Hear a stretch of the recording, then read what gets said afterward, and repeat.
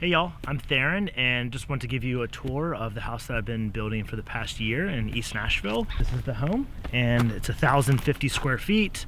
It's got about 600 feet of deck space and it's a pretty open concept with high ceilings, and I just would love to give you a tour.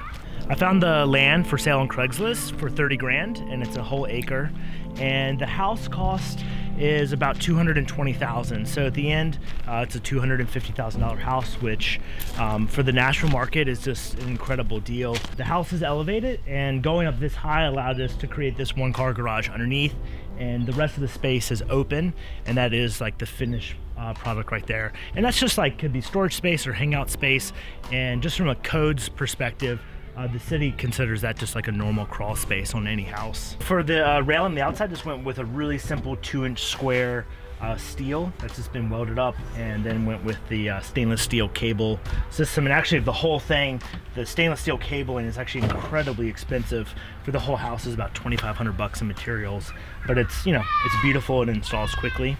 So for the deck material, I went for Garapa, which is just a really tough hardwood. It's similar to Ipe, but it's about as third of as expensive.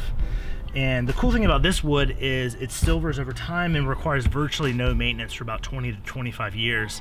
And it was way more expensive than pine, but you can walk on it barefoot, and when it ages, it actually just kind of gains character versus pressure treated pine.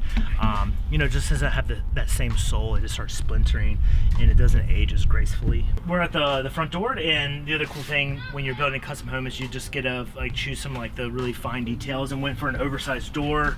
And from Ferguson got the Schlage smart lock, which, you know, you can use your iPhone to unlock, but it also has the keypad. So come on in. Welcome to the house.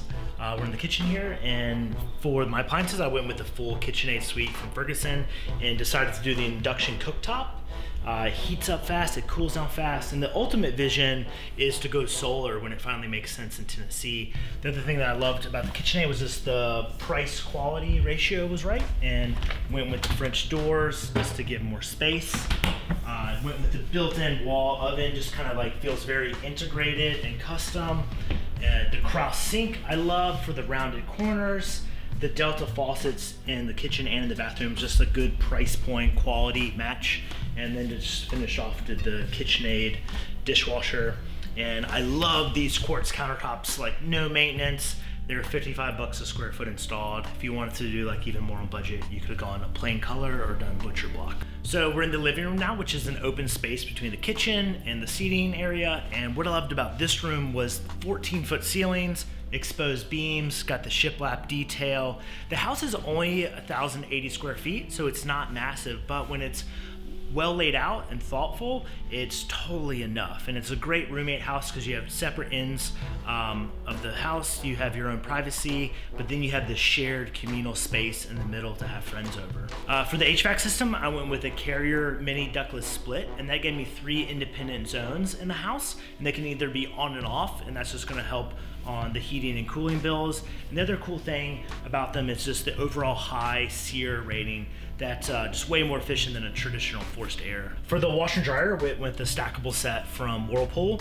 And the neatest feature about the washer is that it has the fan fresh option. So if you have to leave the house, it'll actually spin and lightly dry the clothes while you're away. And that's just a cool detail. For the water heater, this is from State, that I also picked up from Ferguson, and it has a neat digital control panel that you can change the temperature, or you can also set it to vacation mode or energy saver mode. So just that accessibility to adjust the temperature to save money is why I chose that. This is the master bedroom, and what I loved about this space was the opportunity to put in these giant oversized glass windows just to bring in a ton of natural light, have the oversized sliding glass door that goes right onto the deck.